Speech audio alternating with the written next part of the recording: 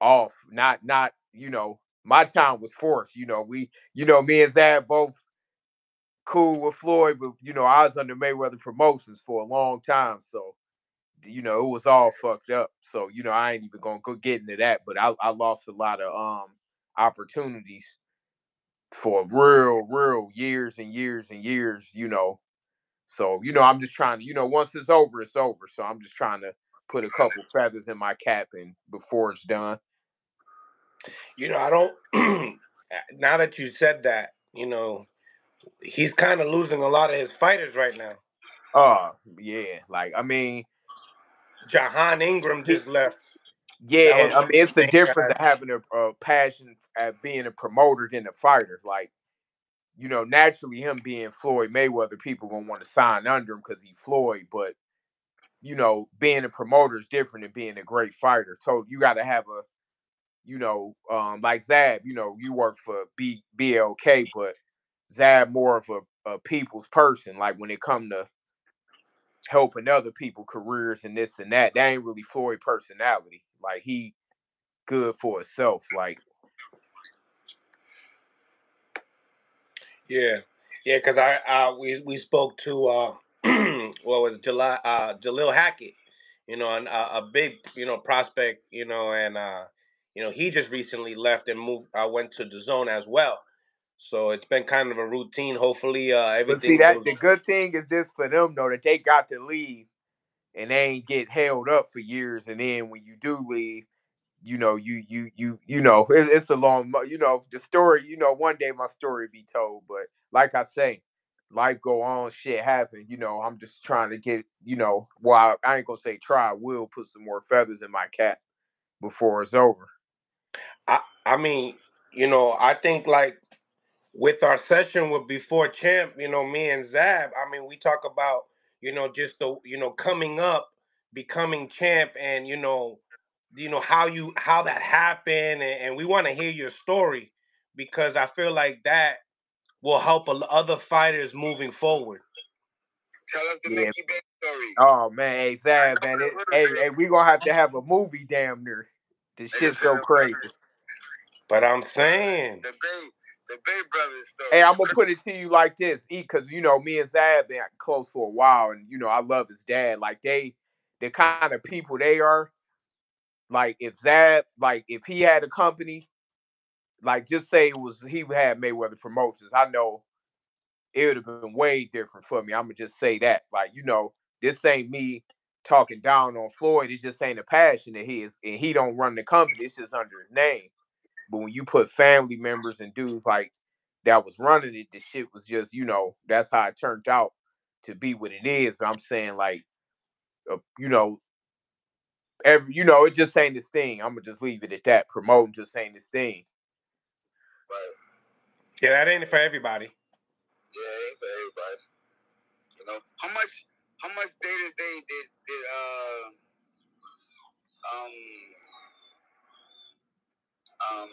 I forgot what I was gonna say.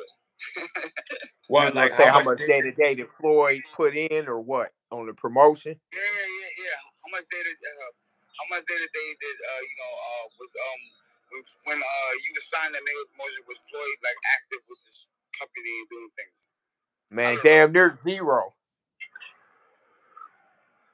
Now he's fighting zero, still. like he's still fighting at the same time, right? Obviously. What you say? He's also competing at a high level. Yeah. Floyd, he did a lot of great stuff for me in my life, like outside of him being a promoter. But the problem with me was his younger cousin was managing me, and he didn't know nothing about the business, so he was more worried about how much paper he can get, and it ended up turning to a thing to where he was worried about taking a big cut and stealing so much that it just caused a conflict.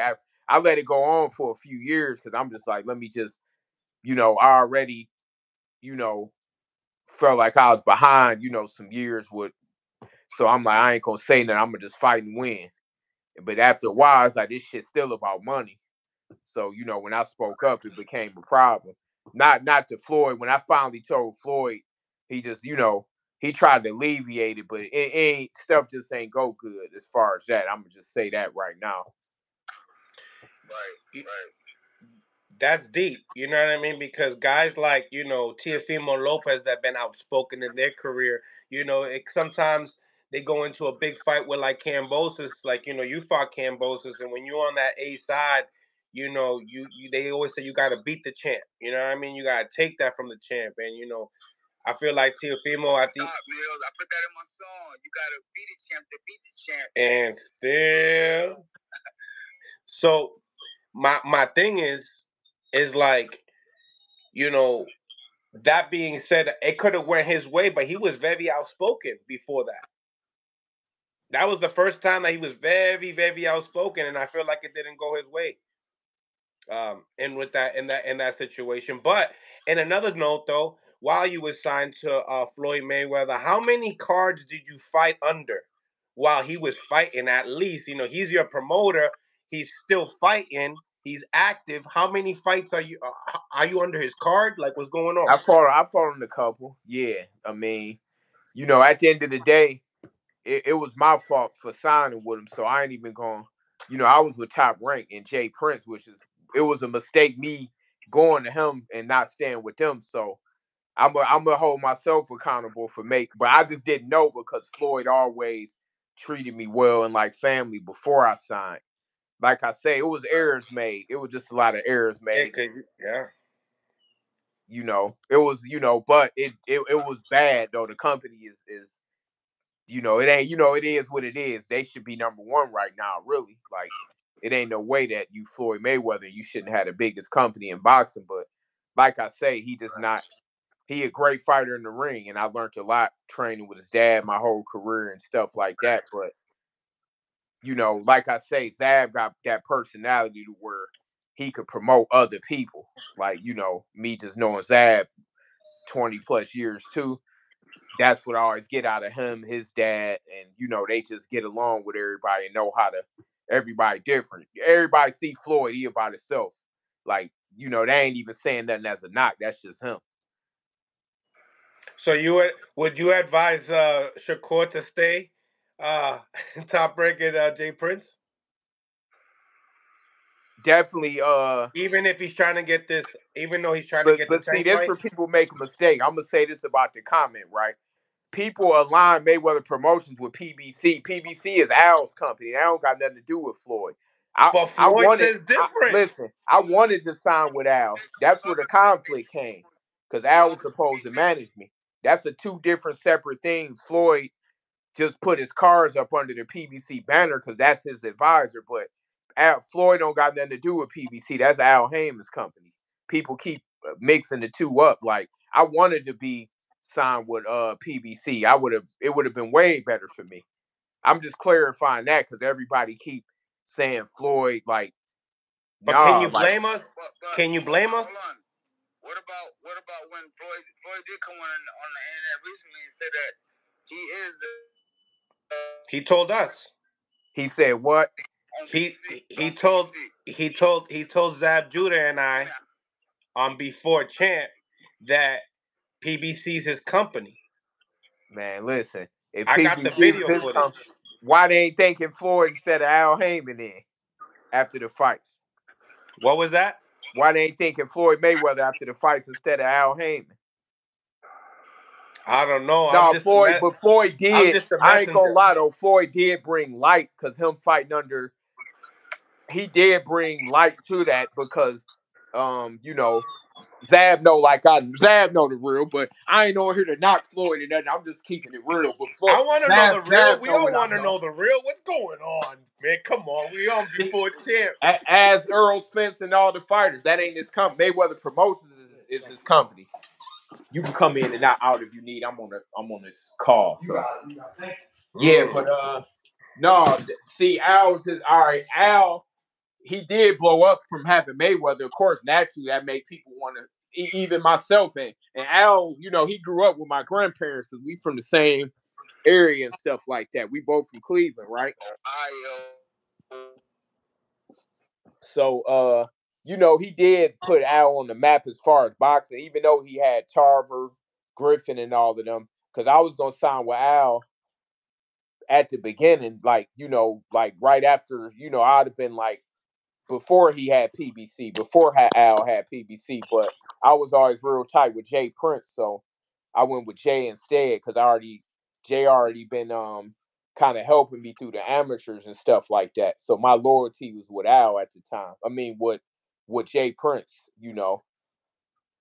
Hey, yo, Mickey, the first time I heard about Al Heyman was back in the '90s. I heard about him, and I heard about him through Vernon Forrest.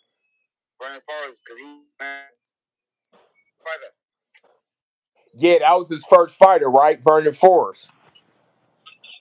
Vernon Forrest is the first fighter. You know what I'm saying? Vernie's the old in the room talking about Al Heyman.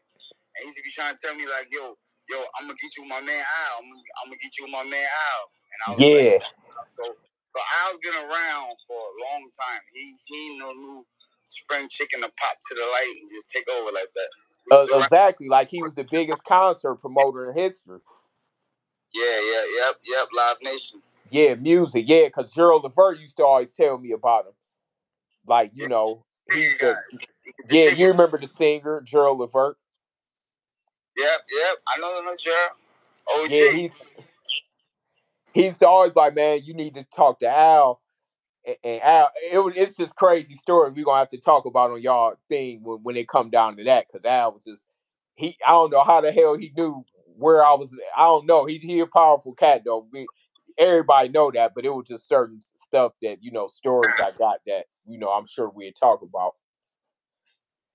We need to know. Al is major powerful, big player. Yeah. He a different animal. Like he definitely helped change boxing for sure. Cause him signing Floyd. A lot now now some of Floyd fighters are starting to pop in. What's going on? Joseph Brown, salute. They're starting to hear this. They're like, they probably hey, like, damn, I wish I was with Al, right? Shit, who don't want to be with Al? Al definitely changed the game when it came to them paydays.